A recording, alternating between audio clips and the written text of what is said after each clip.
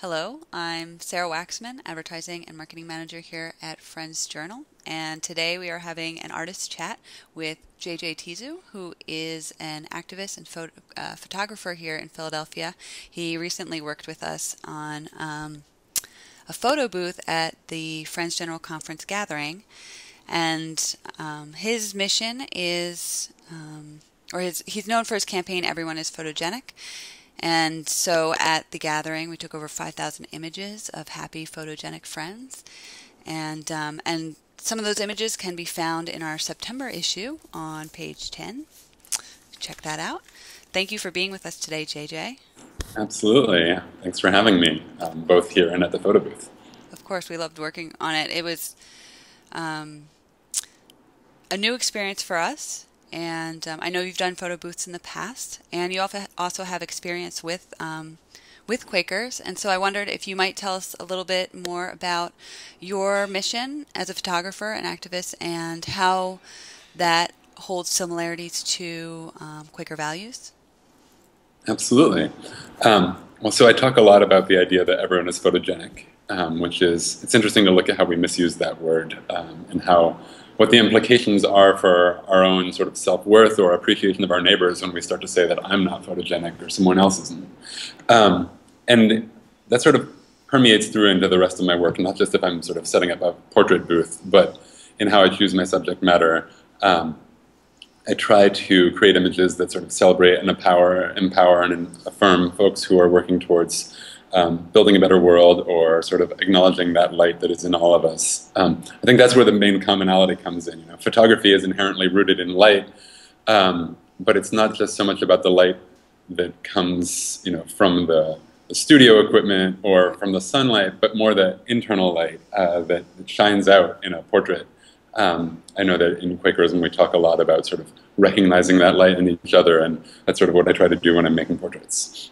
Excellent. Are there any instances during, well, we worked for, I think it was 2 different days, and I'm just wondering if there were any examples of kind of that light shining through that you might have seen, or something that really stood out to you about the Quaker community that was at the FGC gathering? The whole thing was amazing. I can't pick out a single one. Every single person who set foot in that space and who sort of came forward to be seen and to sort of share their own presence, it really was a gift. And so there were people who came in, some who were a little bit more shy, some who were more ready to ham it up, some who had ideas about how they wanted to present themselves, and some who weren't used to being photographed at all. It's interesting, in our new cell phone generation, there's a lot of people taking selfies and who are used to a lot of the way that photography has become a lot more pervasive in our culture. But there were other people there who told me that they had not sat for a portrait or been photographed in 25 odd years. That was pretty amazing. But there were so many different moments that I can just, I can't single out a particular one, and I think you guys are going to post a link to the animated recap that's sort of like a flip book of the whole thing, or maybe can link people also to the gallery of all of the images, because there's something marvelous to going through all of them and seeing the different expressions, the different people, the different ways that they all sort of responded in that same light.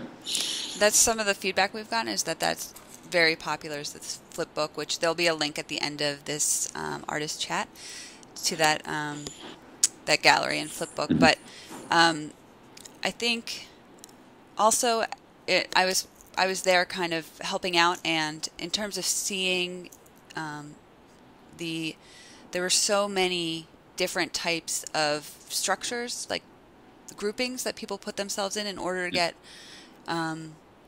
their photos taken. Some were singular, but then there were multiple generations in one photo. There were groups of young friends, young adult friends, teenagers, of course, and so I'm wondering if that's something you see normally when you're setting up a photo booth for an event. I know you've done them for different fundraisers in the past and different corporate events, but I wonder if that's something that's normal.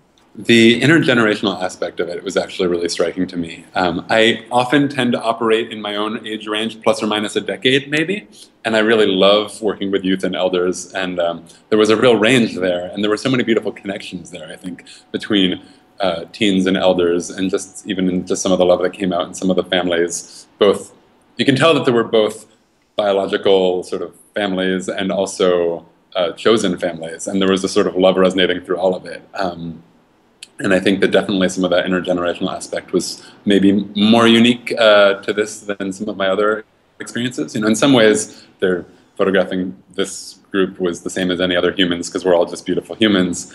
But there was definitely something to that aspect that struck me this time around.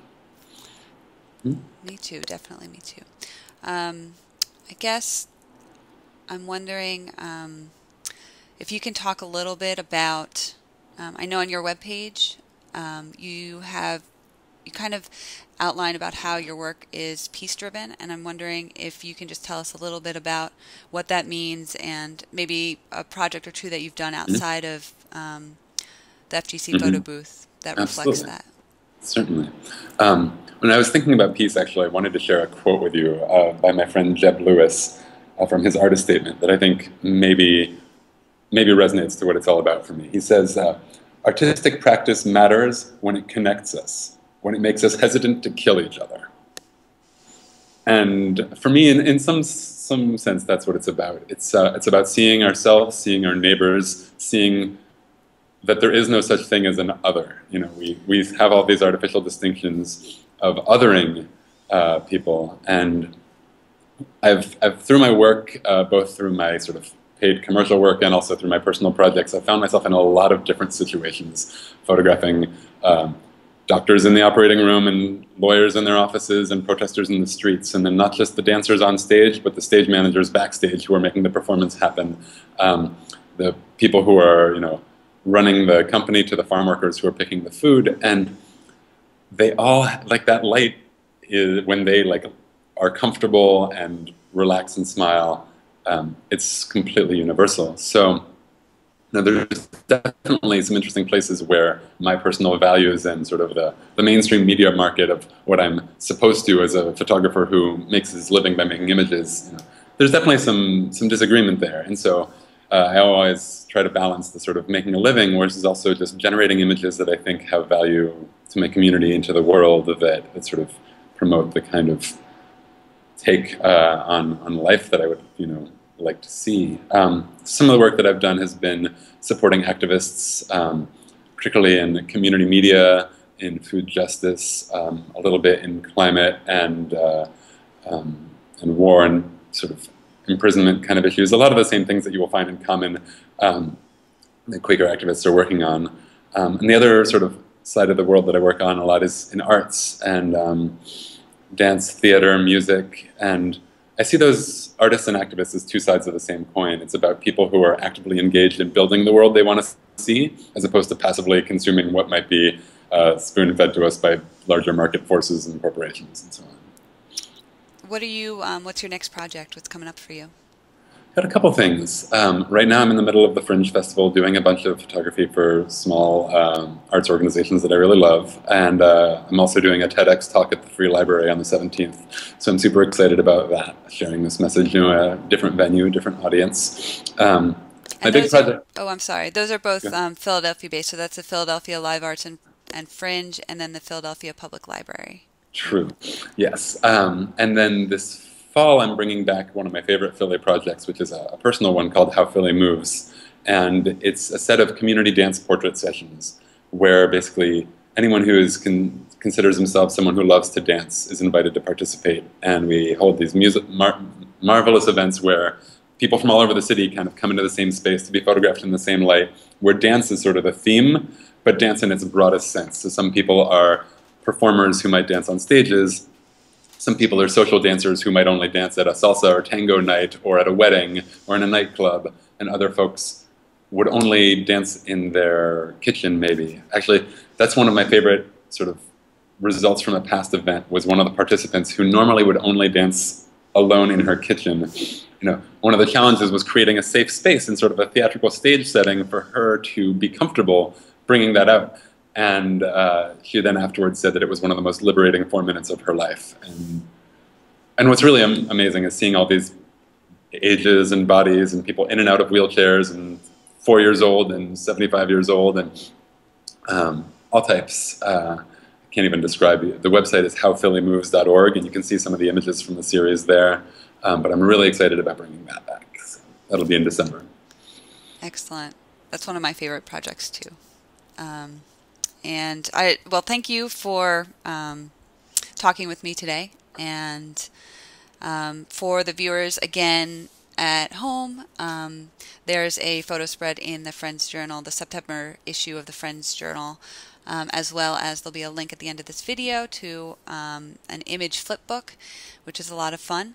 And again, JJ's work can be found online at everyoneisphotogenic.com, and then also howphillymoves.org if you're interested in learning more specifically about that project.